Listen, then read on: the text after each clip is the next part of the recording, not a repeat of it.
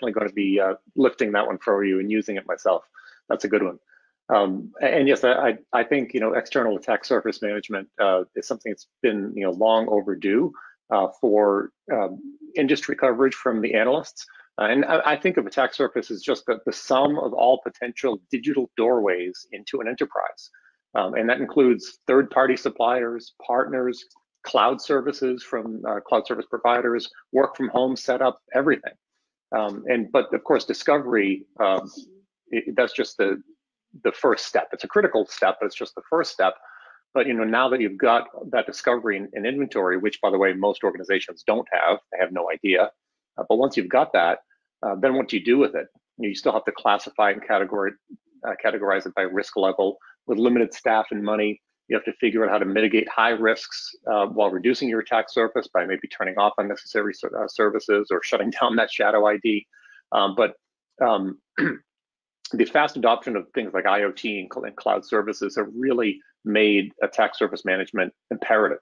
And I'm really glad that the analyst community is finally taking a look at it. It's a critically important thing. It is a component of enterprise vulnerability management. But one thing that I think is really important for folks to understand is that attack surface management and external attack surface management is something that has to be ongoing and persistent, because Asset and Stats or EASM platform and the results of it to help streamline and focus, an application or an internal security testing effort. And we're seeing a lot of organizations lead with EASM and have that really feed the rest of their security maturity and their security practices. That's excellent. Yeah, the depth and the breadth, that's really, really important. So where you can get that wide visual view that we really never have had, or we've had, but it's been extremely manually intensive.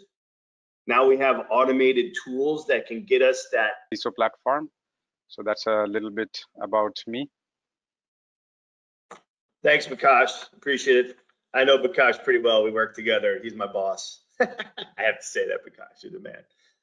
Anyway, we're going to keep this very light today. I do want to say before we get into the discussion about external attack surface management, the value proposition overall and what the industry is bearing, I'd like to do as much interaction as we possibly can. I know this is we have everybody muted and it's a webinar type of panel discussion, and we're all on Zoom, and hopefully one day very soon we're all doing this with microphones like the old days and pass it around.